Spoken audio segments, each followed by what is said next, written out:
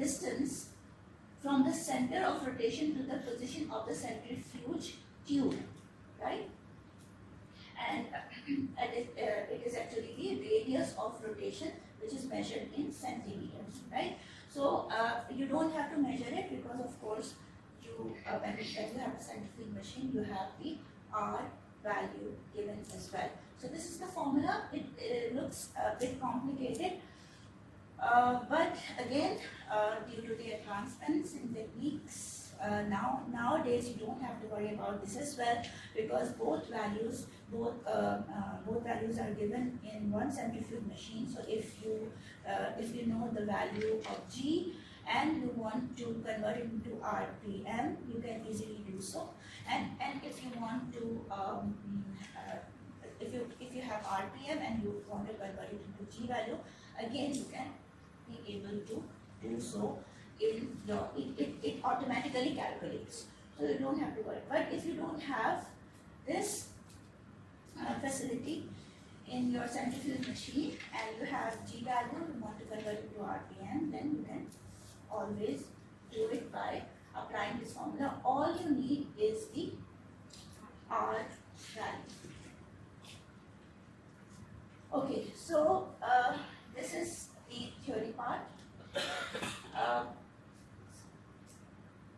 When you try to understand what is happening inside the centrifuge machine, you just have to imagine that there is a molecule, a particle, having certain mass, right? M, small m. This is the mass of the particle. There are certain forces, because it is a centrifuge, everything is going on in the centrifuge machine is actually the sedimentation. So sedimentation of the particles in a gravitational field. So you have a particle with certain mass, and it has it will come across certain forces, right? And these forces are listed here. And what are these forces? One is the sedimenting force, right? Sedimenting force should be directly proportional to the mass of the particle, right? And it will, you can see the arrow. The arrow is directing towards bottom, and there are some other arrows as well. For example, this one and this one, these three forces. These are the three forces, and one force is positioned downwards, while the rest of the two are upwards. What does that mean? Because your centrifuge, the particle in your centrifuge machine tend to move downwards. So what can you infer from this observation is that this force, the Fs force, is actually directly proportional to the movement of your particle, right? The rest of the two is in the opposite direction. So if these two forces would be high, it will prevent the molecule from coming down, right? And if this force is high, then it will make the particle to move downwards. Okay? So what are these values, the terminologies? The m is actually the mass of the particle. R, you already know what is this, distance from the center of rotation. This is omega is actually the angular velocity. And if you remember, the formula F is equal to ma, right? So F is directly proportional to the mass and the acceleration. And here acceleration is actually replaced because it is the in the circular direction, circular motion, then you can say that it is angular velocity. So it is omega squared. This one is the partial specific volume. What is this? This is related to the particle. This characteristic is related to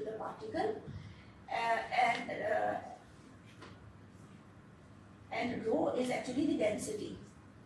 So the density, this density is of the solvent, but this one is actually the density or the volume that the particle occupies, right? It is given by this mu, right? And F is the frictional coefficient. So we will discuss each of these one by one. Just to give you a brief account of all these, rho is actually the solvent characteristic, not the particle. There are two things in your system. One is your particle and the other is the solvent. So density, this density, rho, is actually the density of the solvent.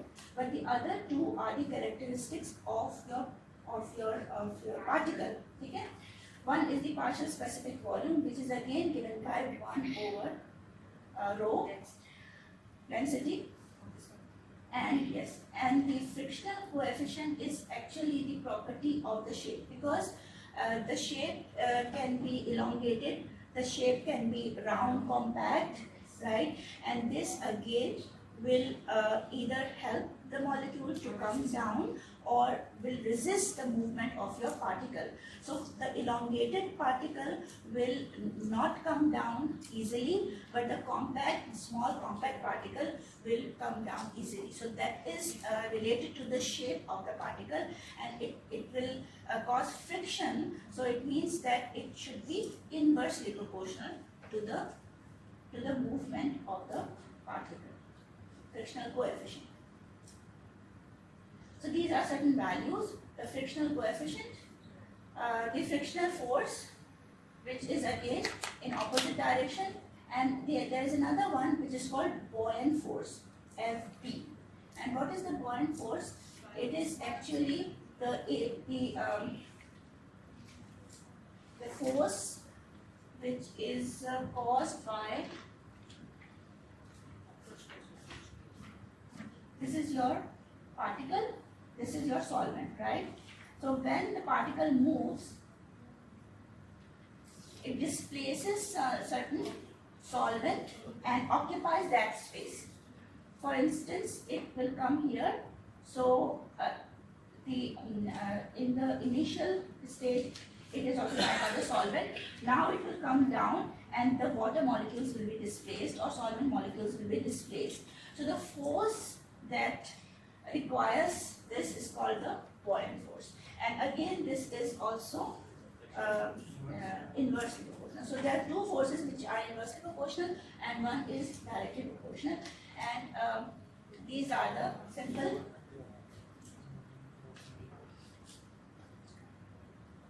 terminologies. And we have the velocity.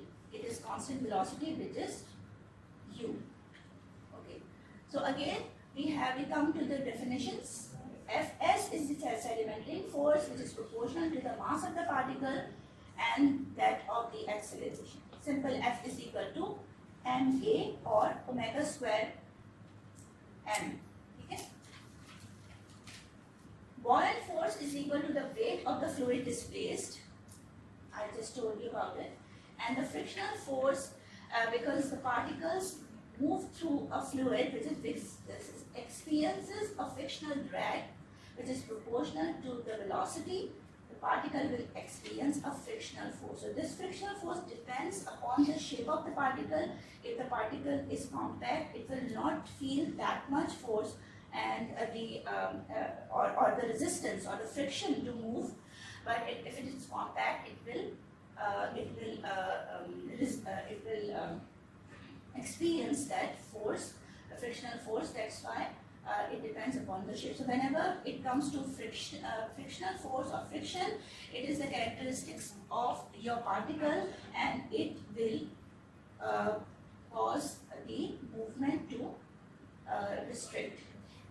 Or in other words, you can say it is inversely proportional. Buoyant force is also inversely proportional, and the sedimenting force is the only force which will cause the particle to move towards bottom. So we can come to a few conclusions or few concluding remarks that if the density of the particle is greater than that of the solvent, the particles will begin to sediment. If the particle have higher density, and what is the density? No, the density is given by this, right? It is mu v bola, v बोल रहे हैं, v bar. This is related to the density of the particle. ठीक है? Partial specific volume is actually the density of the particle. ठीक है? And this one is actually the density of the solvent. The rho is the density of the solvent, and the V bar is actually the density of the particle.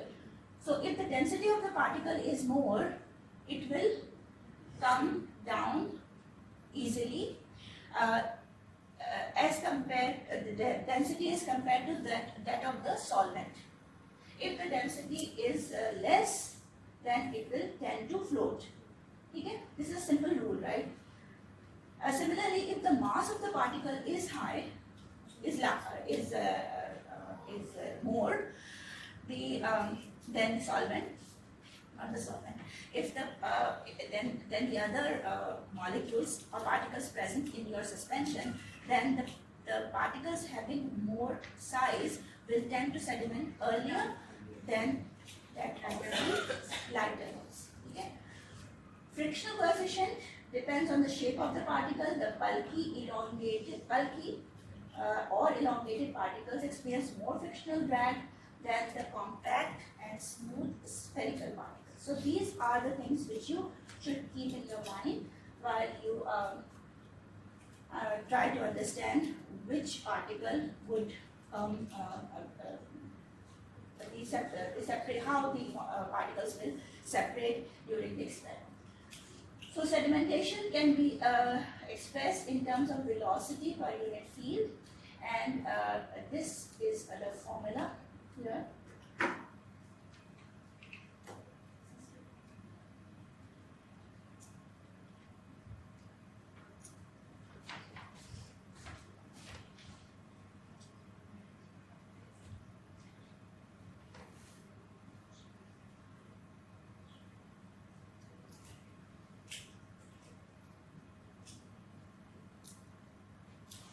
I skipped the part of derivation, right?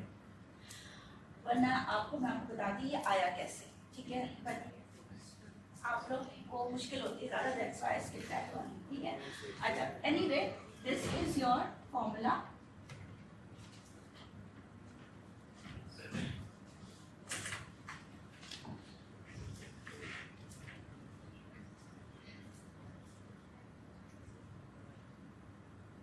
Velocity of the particle is equal to the mass, or you can say it is directly proportional to the mass, the omega square,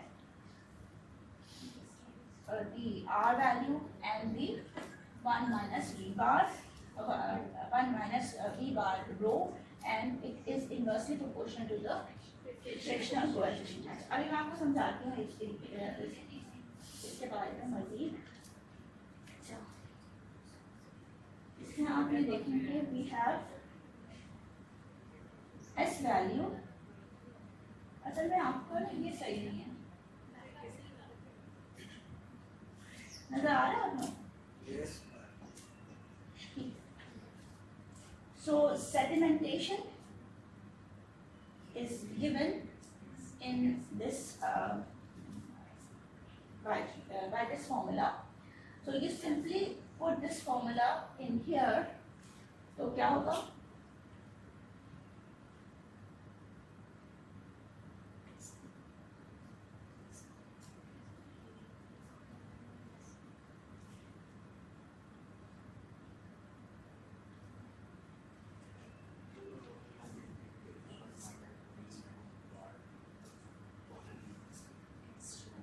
आप ये बताइए कैसे आया? देखिए ये जो है आपको नीचे लेना है, सिंपली इसको आपने नीचे ले गए और फिर ये चीज आपकी यहाँ से जाती, ठीक है। So your S value can be defined by this formula, ठीक है। अब हम देखते हैं कि ये है क्या चीज।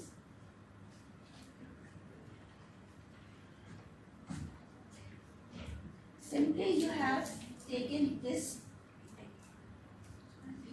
omega square r डिनोमिनेटर में, it is equal to s, आपने फिर उसको इस तरह से रिप्लेस कर दिया। m is the mass of the particle, v bar is the partial specific volume, density of the solvent and angular velocity. So there are certain units, right? That mass should be given in grams. If it is in grams, then the partial specific volume will be in ml, or density in gram per ml because it is gram and it is ml, and angular velocity is radians per second. ठीक है, अगर इसमें से कुछ change होगा तो फिर दूसरा पे भी इफेक्ट पड़ेगा, ठीक है। तो यूनिट्स इसके यही होने चाहिए। S is the velocity of the particle per unit gravitational acceleration, and it is also called as sedimentation coefficient, ठीक है। अच्छा, आपकी जो इक्वेशन थी ये वाली, what does this equation tells you? There is mass, there is v bar, there is rho and there is f, ठीक है। ये चार चीजें हैं आपके पास। A particle with more mass, molecular mass, will move faster, sediment faster. तो sedimentation क्या होगी, उसकी वैल्यू क्या होगी, ज़्यादा होगी कम होगी?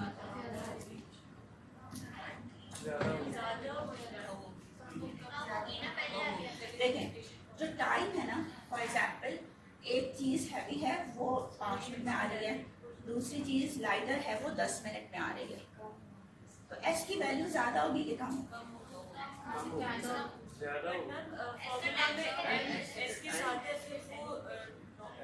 टाइम का क्या रिलेशन है सेडिमेंटेशन कोएफिशिएंट से? Actually, sedimentation coefficient is the rate, not exactly the time, ठीक है। जब आप टाइम को देखेंगे तो जाहिर है एक चीज़ जल्दी नीचे आ रही है तो वो 10 सेकेंड्स में आ रही है, दूसरी 20 सेकेंड में आ रही है, तो उसका मतलब जो 20 सेकेंड वाली है वो बाद में आ रही है, ठीक है। और हम तो कह रहे हैं कि भाई वो जो हैवी है वो पहले आएगा, ठीक है। तो टाइम को देखें तो जल्दी वो सेडिमेंट होगा जो कि हैवी होगा, ठीक है। लेकिन अगर if you correlate it with this sedimentation coefficient, उसकी वैल्यू जो है ना वो actually the rate is faster, ठीक है। rate is faster, time is less. Time denominator में है ना मैम? टाइम का डिनोमिनेटर नहीं है, टाइम तो f है। अच्छा, अब मोर मैस समझ आ गई बात कि sedimentation coefficient is actually the rate, ठीक है। तो higher sedimentation coefficient means higher rate, ठीक है। तो वैल्यू सेडिमेंटेशन कोएफिशिएंट की ज़्यादा होगी when it will come earlier, it will take less time and higher rate, higher sedimentation coefficient, ठीक है।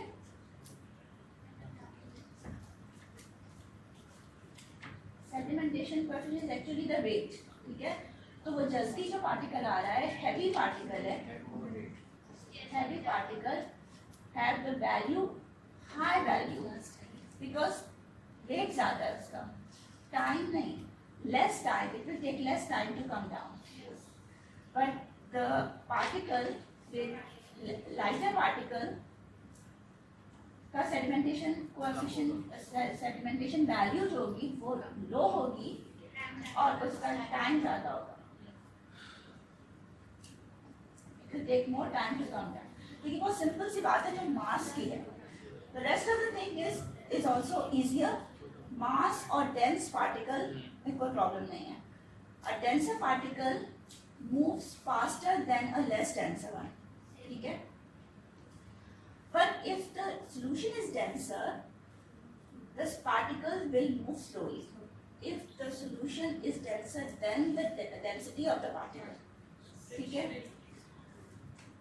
And the greater the frictional coefficient, because it is in the denominator, the more slowly the particle moves. ठीक है? तो friction जहाँ पे भी होगा, particle will move slowly. अच्छा, अब कोई मुझे ये बताए कि यहाँ पर आपका जो ये है V बार है, ठीक है, ये तो ऊपर है, तो denser particle with small partial specific volume. So these two terms are opposite. Inverse. अगर particle का density ज़्यादा है, तो उसका जो partial specific volume होगा वो कम होगा. So you can also say that a small partial specific volume, the particle with having small partial specific volume will move faster. ठीक है? तो ये inverse relationship हुई ना? Yes, ma'am. फिर क्या मतलब हुआ? क्यों हो रही है? तो ऊपर है. देखो 1 एक नंबर है. कोई चीज भी आप 1 से माइनस करेंगे तो वो कम होगी ना? ठीक है, तो इसलिए आप, अच्छा मैं आपको ये सब इसलिए बता रही हूँ कि you should learn how to interpret the equation. ठीक है, तो इस equation को देखते हुए now you can S is equal to M. M is directly proportional and F is inversely proportional. D bar is again inversely proportional and the rho is also inversely proportional. ठीक है, because these two are the terms which are subtracted by the number 1. समझ आ गया? तो इसलिए जो अच्छा अब छोटी सी एक एक्टिविटी कर लेते हैं. चल मैं हाँ. Small partial volume तो it means कि the particle will be having a small surface area, right? Yes.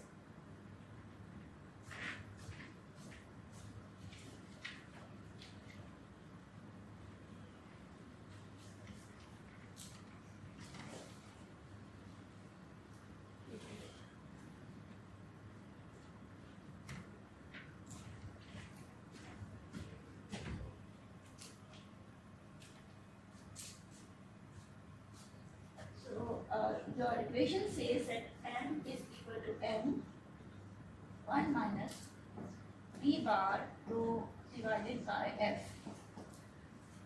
But for example, if you have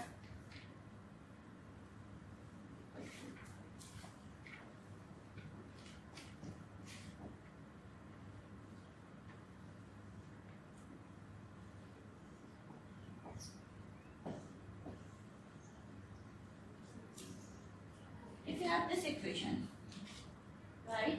So how will you interpret? The particle of high or low mass will move faster. Low mass. ठीक है, तो जो भी आपके पास equation हो, आप उसके accordingly decide करें, इंटरप्रेट करें कि इसका क्या, ठीक है?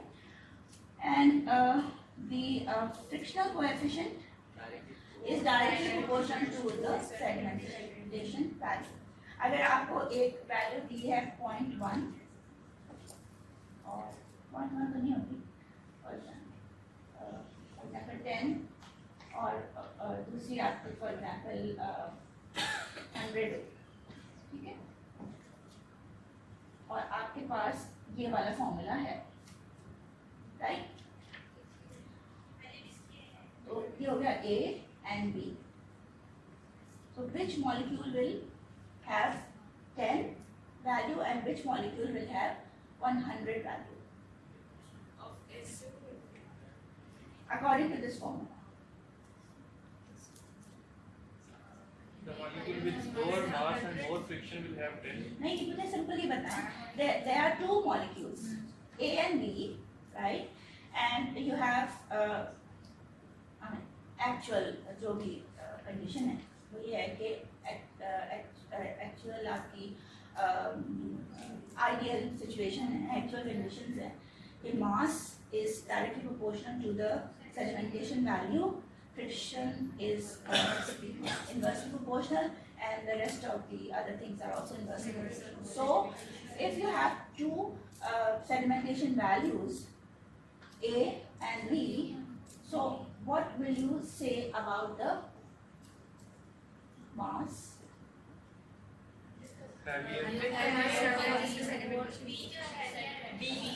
अगर आप कोई भी मॉलिक्यूलर वेट डाल दें, इसका डाल दें 80 किलो डाल्टन और इसका डाल दें 800 किलो डाल्टन, ठीक है? आप बताएं कौन सा वाला B will move faster as compared to A, ठीक है? और किसकी कौन सी वैल्यू हो सकती है? तो B की वैल्यू 100 होगी और A की 10 होगी, ठीक है?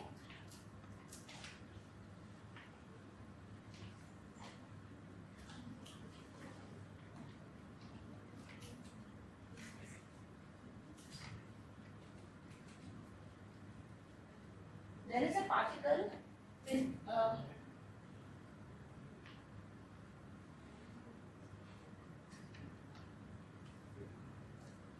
there is a single-stranded DNA, RNA, ठीक है? Single-stranded RNA है और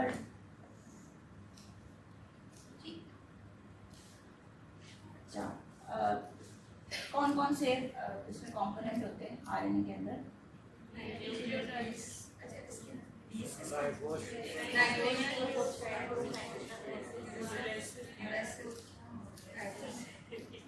nitrogen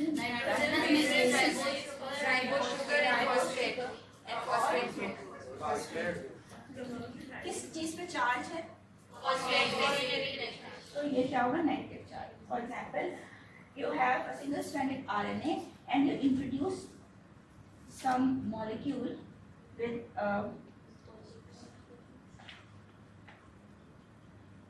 any molecule with positive charge. Okay. Or you can say that there are small molecules with positive charge. Okay. So what will happen to the sedimentation coefficient before and after the before combining this or less over after high separate? Before less and after high. After measure binding होती है. Yeah, negatively charged, right? And if sedimentation coefficient is say 10, right? So after the introduction of the positive charges, it will tend to change its shape to relatively more compact than the elongated one. So the sedimentation coefficient or the value will increase. For example, ठीक है? तो apply आप चीजें अगर आपके पास एक condition हो, experiment condition हो, तो you will be able to single standard और डबल स्टैंडर्ड में क्या फर्क आएगा मैम? सेडिमेंटेशन इसकी वैल्यू उसका भी कर लेते हैं.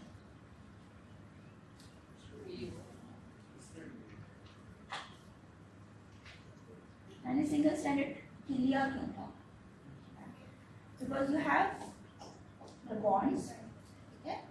तो most probably the अच्छा इसमें है outside और आपका जो है वो एक small molecule है. No, ma'am, the question is we are comparing single stranded DNA and double stranded DNA. Their sedimentation. चले इसको पहले कर लेते हैं, ठीक है? एक और चीज आ गई. अच्छा ये क्या करेगा? Because the negative charges are outside, so they tend to bind. ठीक है? तो होगा क्या कि sedimentation will increase because the size will increase. ठीक है? अच्छा अगर ये सिंगल स्टैंडर्ड है और ये डबल स्टैंडर्ड है, सिंपल और कोई चीज़ भी नहीं है एक्स्ट्रा इसके अंदर, ठीक है। तो ऑफ कोर्स अगर ये कॉम्पैक्ट है तो भी सेम रहेगा, अगर ये सिंगल स्ट्रैंडेड है तो भी सेम रहेगा, ठीक है। अगर कुछ भी नहीं है इसके अंदर तो क्या होगा, साइज इसका ज़्यादा है तो इसका double stranded will segment faster. Ma'am the friction will not affect, friction भी तो अगर सेम है तो ठीक है, फ्रिक्शन तो इज द शेप फैक्टर, ठीक है। तो it depends upon the molecule, the particle. अगर पार्टिकल में कोई ऐसी चीज़ ही नहीं है, बिल्कुल सेम है उसका, अगर उसका इलॉन्गेटेड शेप है या उसका जो है वो कॉम्पैक्ट शेप है, दोनों एक ही चीज़ है, तो फिर इतना कोई फर्क नहीं होगा, ठीक है। लेकिन अगर आप कुछ इंट्रोड्यूस करेंगे, सॉल्ट सोल्यूशन डाल दिया उसके अंदर, सोडियम क्लोराइड सोल्यूशन है, तो आपके सोडियम के मॉलिक्यूल्स बाइंड कर रहे हैं, तब जो है वो चीज़, ठीक है। Either size will increase or shape will change. Finally, there are again some facts. The sedimentation coefficient depends on the properties of the particle. Molecules with different molecular weights, different shapes, sizes will move with different velocities in a centrifugal.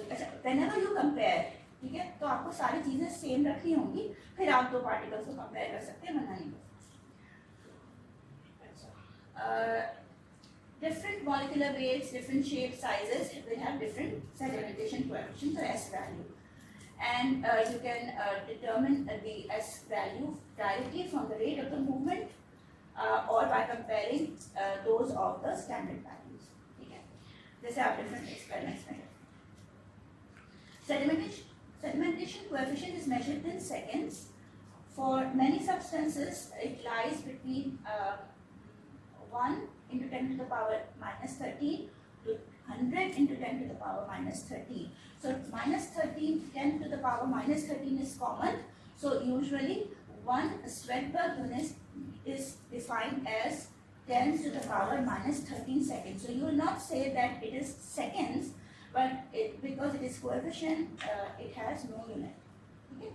So S value is actually the 10, 100, 200. और उसमें से आप 10 to the power minus 13 common ये निकाल देते हैं, ठीक है। तो now you know what is actually going on in the to the particle within the centrifugal field, what forces act on the particle, and what are the factors that determine their mobility in a centrifugation experiment. So coming to a little bit lighter mode now. These are some precautions and hazards while you do your experiment. Lighter but scary. Actually, you have to be very careful because it's a very big instrument, and you have to take care of the balance and all these things. Otherwise, ज़्यादा problems भी create हो सकते हैं, and your rotor is because it is heavy and the speed is too high, तो वो आपको वो भी कर सकता है।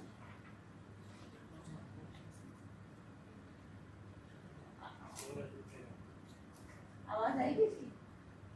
This video provides guidance for the safe use of centrifuges. It is intended to supplement the formal instruction provided in each institution and each laboratory. It is an old video, an old instrument, लेकिन ये कि जो इसके rules and precautions are almost the same. This video is not a substitute for a safety training program.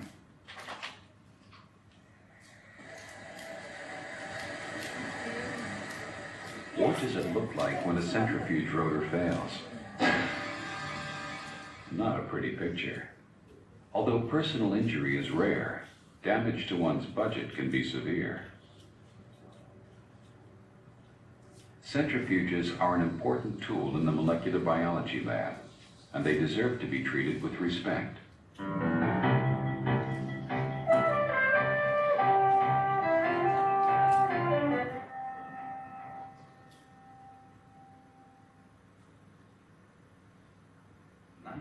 90% of centrifuge-related failures are user errors. Careless centrifugation can mean lost samples or damaged equipment. It can also present a risk to the user and the lab.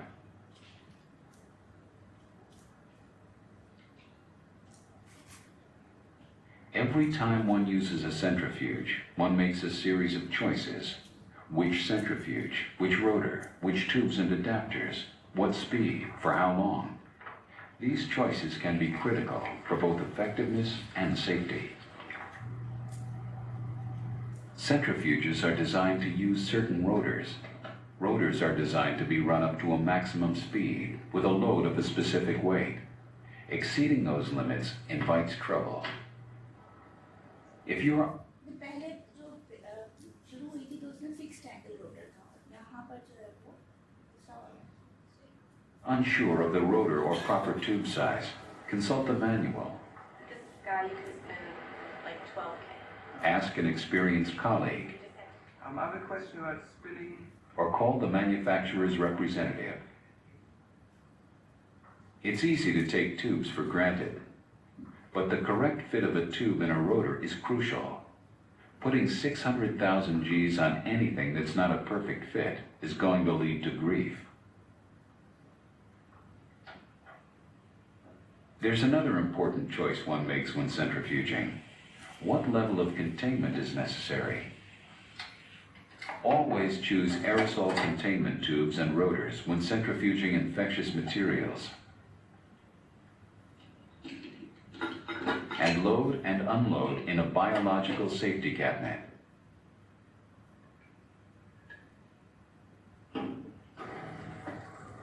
Even when working with non-hazardous materials, every step is critical in preparing a centrifuge run. Before placing the rotor in the centrifuge, make sure the bowl is dry and the drive spindle is clean. Avoid overfilling of tubes or bottles. Remember, in tubes used in fixed angle rotors, centrifugal force drives the fluid up the outside tube wall. Check to make sure the rotor is seated on the drive hub correctly. Balancing is critical. Half a gram difference is nothing at 1 G. But at 500,000 Gs, it's 250 kilograms, and that's another story. Don't overload beyond the rotor's maximum mass without reducing the rated rotor speed. When using a horizontal rotor, make sure all buckets are hooked correctly and move freely. Check O-rings on containers and rotor for cracks, nicks, or chemical attack. And don't forget to apply vacuum grease to the seals at least weekly. The most common user errors are failure to secure the rotor to the drive, to put the lid on the rotor, and to secure it. Double check to make sure the rotor is not being run beyond its rated maximum.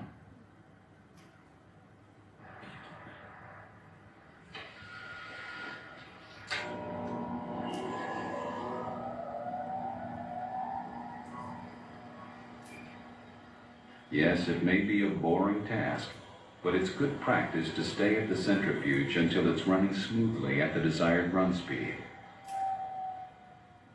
When the run is completed, don't open the door until the rotor has come to a halt.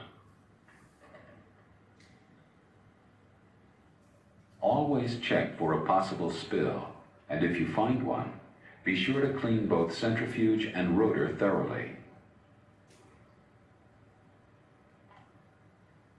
When working with infectious materials, wait 10 minutes before opening the door in order to avoid hazardous aerosols. If there's evidence of leakage or damage of any kind, close the lid immediately and carefully plan the cleanup. What all users of centrifuges fear most is rotor failure. Centrifuges and rotors are designed to withstand enormous forces, but the integrity of rotors can be seriously compromised by corrosion or fatigue.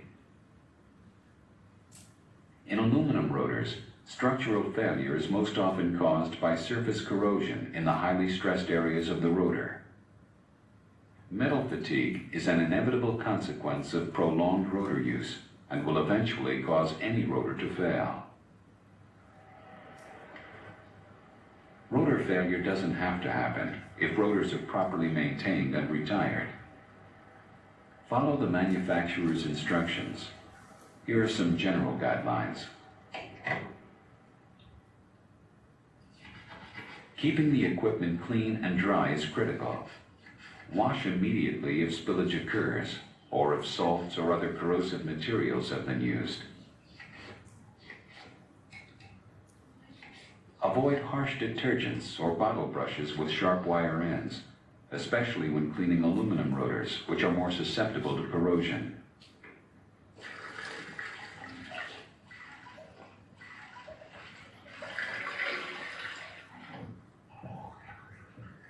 Finish rinsing with deionized water. Make a habit of inspecting rotors. If there are rough spots, pitting, white powder deposits, or heavy discoloration, don't run the rotor.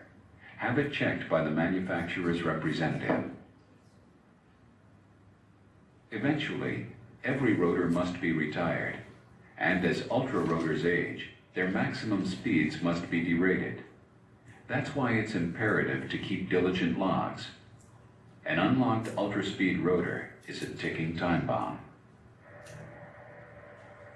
Centrifugation isn't as simple as it appears. It requires careful use, careful maintenance, and careful bookkeeping. All the information needed is in the owner manuals or a phone call away. Find out. Don't let carelessness destroy your centrifuge.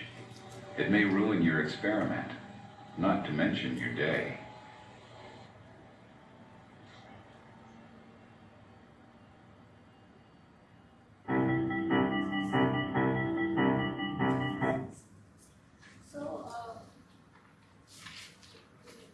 These ultracentrifuges, because it works at high speed, of course, so there are no chances of damage, so you need to be more careful.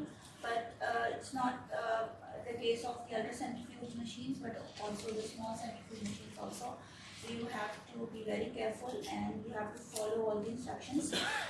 It is not necessary that you follow all these instructions shown to you in this video, because all the equipments are different and their material is also maybe different. The tube material is also different. The way they recommend the cleaning may be different. So of course you have to follow those instructions which are given in your manual, right? And if there are so many troubleshootings also, those which are most of the time you'll find this the list in the manual, and you can correct yourself as well. But sometimes if you think that you cannot handle it, or it is always recommended that you consult your senior colleague or your supervisor or the engineers. ठीक है? तो इसमें hazard ज़्यादा है और safety का तो major सब चीज़ों के लिए है. If you are working with infectious agents, so the risk become this of course is multiplied. तो ये सारी चीज़ें थी इसके अंदर. तो मैंने I've tried to make it very simple for you, ठीक है? And you are not going to perform any experiments, of course. So that's why I've shown this video to you. It's not difficult to work with centrifugation, because of course it is almost similar as the normal centrifuge machines that you use almost daily. But the difference is that you have to be very careful with it, and there are certain, of course, you have to make sure. अच्छा, उसमें भी है कि आपको speed वगैरह तो normal में भी होती है, तो इसमें भी आपको पता होगा कि किस स्पीड पे करना है, कितने टाइम के लिए करना है, कौन सा मटेरियल है, कौन सा रोटर है, और उसकी क्या सेफ्टी है. तो एक्सपेरिमेंट्स के साथ और इक्विपमेंट्स के साथ चीज़ें वेरी करती हैं, बट जनरल रूल्स जो है वो सेम है. ठीक है? तो दैट वाज ऑल अबाउट सेंट्रिफिकेशन. अब आपका नेक्स्ट जो है वो 705 का इंशाल्लाह डॉक्टर जलील करेंगे. spectroscopy or radio activity.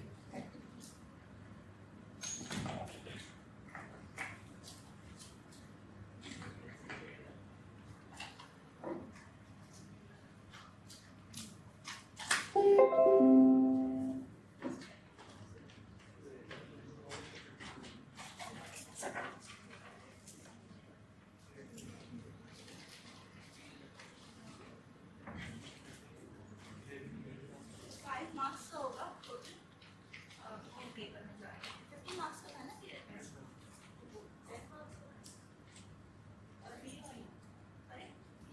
मैं ये कह रही थी कि आपके जो डिफरेंट टॉपिक्स होते हैं डिफरेंट मार्क्स होते हैं